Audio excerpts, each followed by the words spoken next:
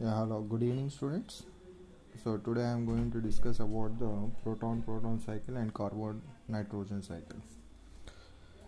So here, before that, let me explain what is an stellar energy. So let us see here, stellar energy. So what is the stellar energy here? The stellar energy is nothing but the energy which is released inside the sun and the stars. Energy released inside the sun and stars is called as the stellar energy. And here, whatever the energy it is released in the sun and the stars, it is due to the nuclear fusion process. Now, what is the nuclear fusion process? Nuclear fusion here. So nuclear fusion means combining two lighter nuclei. Let us consider this is a lighter nuclei plus another lighter nuclei. Combining two lighter nuclei to form a heavy nuclei.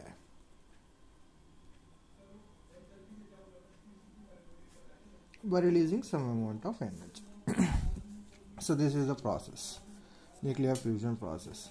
Now here stellar energy means energy which is released inside the sun and the stars. Now what are the processes which are taking place inside the sun and the stars?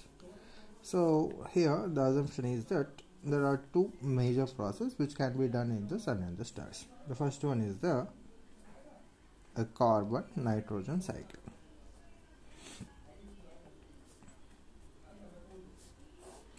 And the second one is the proton-proton cycle.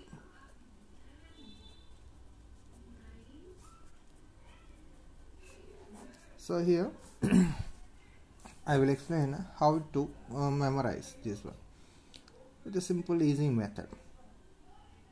So in the carbon cycle here we have to take 6 steps. Remember the 6 steps here. 1, 2, this one is 3, 4, 5 and 6. So total 6 steps. So near the step 2 and step 5 I am marking an arrow mark here. So there is some importance about these two steps here. So here we are going to write some chemical equations. So here 4 protons we have to note. So in the first step 1 proton, leave the second step, third step 1 proton, fourth step 1 proton, fifth step also leave this one. So wherever we have taken the arrows, do not write the proton.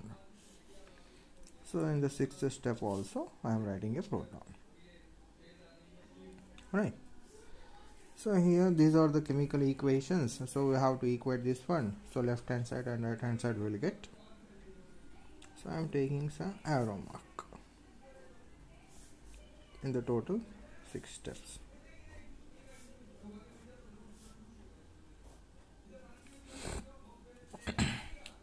So wherever we have taken the marking the arrow marks here, to the right side, write down a proton. Proton, positron, sorry, positron. Positron is denoted by +1 is 0. So this is the one positron. And in the fifth step also mark this one as the +1 is 0. So this is what you have to remember. Total 6 steps. In these 6 steps here, second step and fifth step we are marking with an arrow mark. And we have to note 4 protons, leaving the second step and the fifth step. So on the right side of the second step and fifth step, so I am taking the positrons. +1 is 0, +1 is 0 as the 2 positrons here. Now since it is a carbon-nitrogen cycle, it starts with the carbon atom and ends with the carbon atom. So I am writing here plus carbon atom 6C12. It is the starting carbon atom and ends with the carbon atom also 6C12.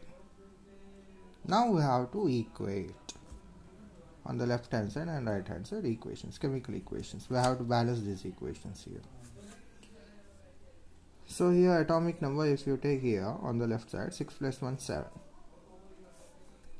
And what will be the element here? Nitrogen will be the element. Now the mass number means 12 plus 1 13. Now note this nitrogen atom in the next step,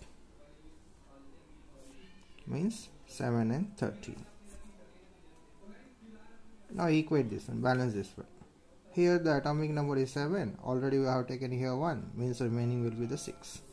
We have to balance the atomic number. Left hand side is 7, right hand is 6 plus 1 7.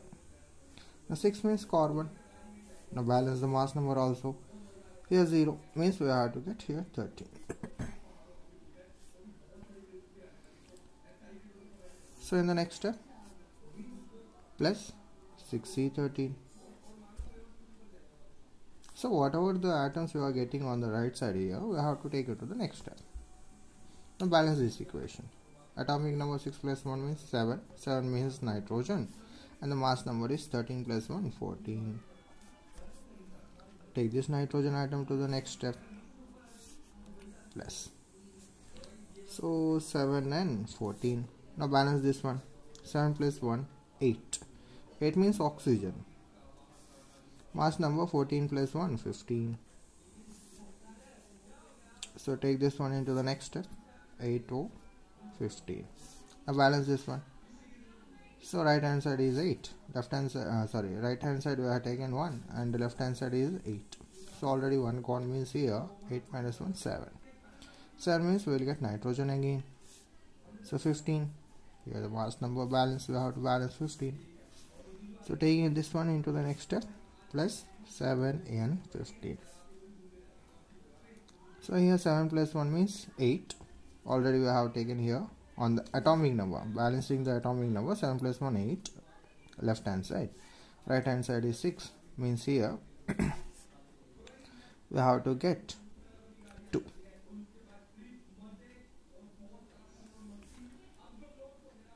So 2 means nothing but helium. Now balance the mass number. 15 plus 1 16. 16 minus 12 4. So these are the balanced equations. In every step some amount of energy is released.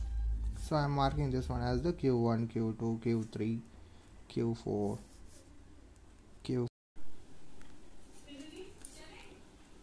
So Q4, Q5 and this one is the Q6. So now we have to write the net equation, net result. After combining all these steps here, what is the net result?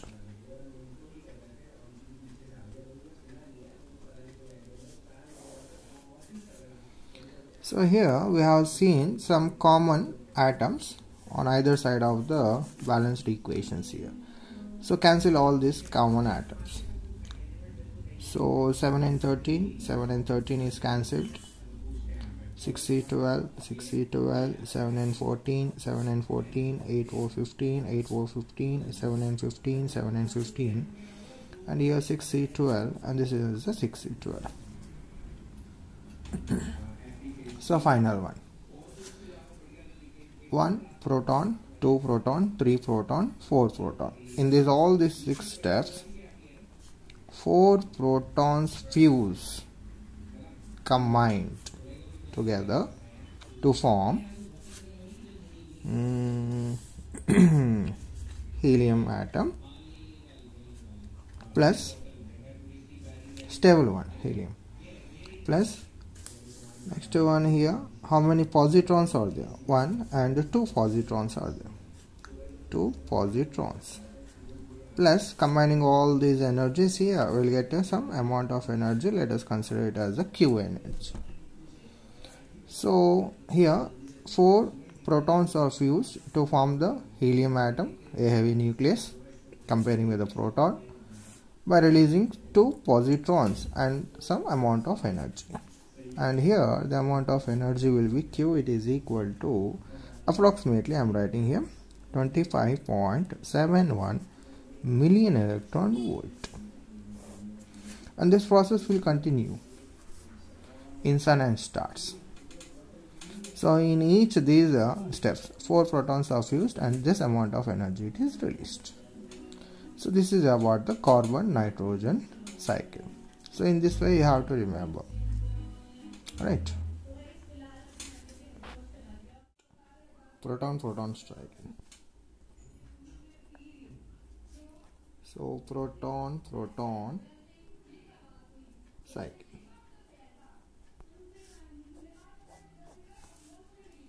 So in this proton-proton cycle, we have to remember the 3 steps. Carbon-nitrogen cycle 6 steps and proton-proton cycle 3 steps. So 1, 2 and 3. And remember the final result what you get in carbon-nitrogen cycle, we have to get the same result here also. Means same result means in carbon-nitrogen cycle we got 4 protons which are fused together to form a heavy helium nucleus. So here also in the final result we have to get the 4 protons. So in each step I am writing 4 protons here, and in the second step I am taking an arrow mark, right? Okay, 1H1, 1H1, 1H1. So in the first step I am adding one more proton because finally we have to get 4 protons. 4 protons. So chemical equations. So therefore arrow mark. On the right side where we mark the second step here, so leave that one, and in the first step take one positron, plus 1 is 0, and in the third step take another positron, plus 1 is 0. Plus 1 indicates the positron. If you are writing this one minus, it indicates the electron. Remember that one. Plus 1 is 0 is a positron. Now here balance the equation same as it is. Atomic number 1 plus 1 2. So already we get here 1. So therefore here 1. 1 plus 1 2. Here also 2. So 1 means nothing but H. 1 plus 1 2 means here 2. So 1 H2, it is nothing but deuteron. So this deuteron is adding in the next step, plus 1 H2. Now balance this one. 1 plus 1 means 2. 2 means nothing but helium. Mass number 2 plus 1 is 3.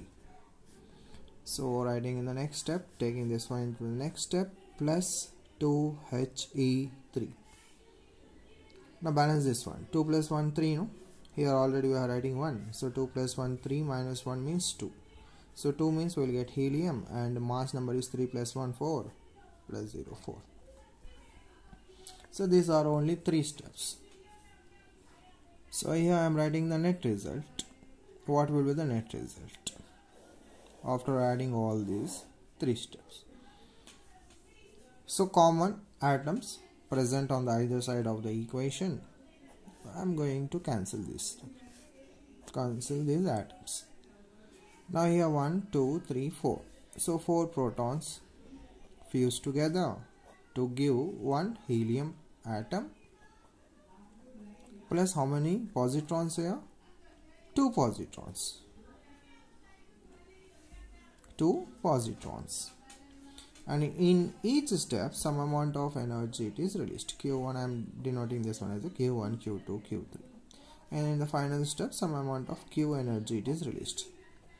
And here in proton-proton cycle, the final energy which is released, it is approximately 26.71 million electron volt.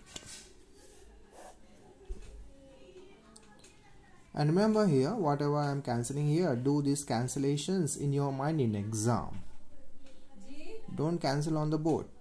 Don't cancel on the paper, right? So thank you all.